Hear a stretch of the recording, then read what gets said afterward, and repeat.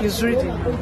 Madam, please, what's your name? My name is Mary Anira Yunana. I am seeing a lot of crowd at the DG campaign office for Peter Obi and Dakun from Plateau State. What is really happening here? What is really happening is that the person in charge of the support group's money has refused to release it to the support group to mobilize people. And as we are talking today is Thursday. Tomorrow our principal is supposed to be in town and there's no money to mobilize anybody. So I don't know. And so far in Plateau State, the support groups have been the one that have elevated the Labour Party name. So I don't know why they are taking support group for granted and they have turned them to trash and beggars in the front of Labour Party's office. Madam, I'm so sorry. We don't believe in mere rumor. Can you be able to brief us on how much was it sent?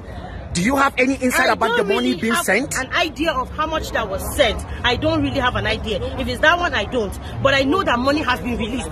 That one is for sure. So, madam, this all people here gathered, and I've seen a whole crowd with some people inside. Are you telling me that they are part of the support group, or they are just mere people that come for you? We have almost 300 support groups in Plateau State. The ones I can remember that were registered is 200 and something, which I have heard that some were still registered, but I don't have the document for now. So everybody here is support groups. We have almost 300 support coordinators in this Plateau State. So you are telling me the whole of these numbers are coordinators that come for their money? Yes. And they didn't have the money? They haven't. Not a kobo, a dime has been given to anybody here. Wow, this is interesting. And today is Thursday. Tomorrow we are supposed to mobilize. So what are you trying to tell the people in Abuja about this? Do you have any word for them? Tell them that we don't have leaders in Plateau State.